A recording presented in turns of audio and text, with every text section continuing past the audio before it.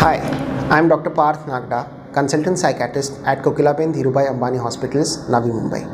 Schizophrenia is a long-term chronic psychiatric illness which happens to normally 1 in 100 people. It appears in the early 20s for males and 20s to 30s for females. Some symptoms of schizophrenia are there can be suspiciousness about other people, towards other people. The patient can think that people are out to harm him, kill him, plotting against him.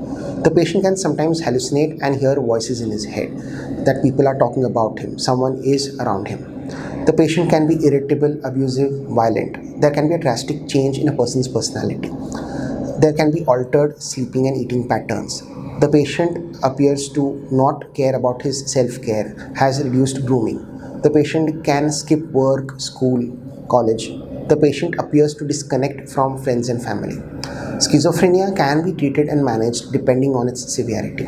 Some early symptoms could be social and academic decline, irritable nature, suspiciousness, being solitary. Timely diagnosis and early recovery can help in quicker reintegration back into society.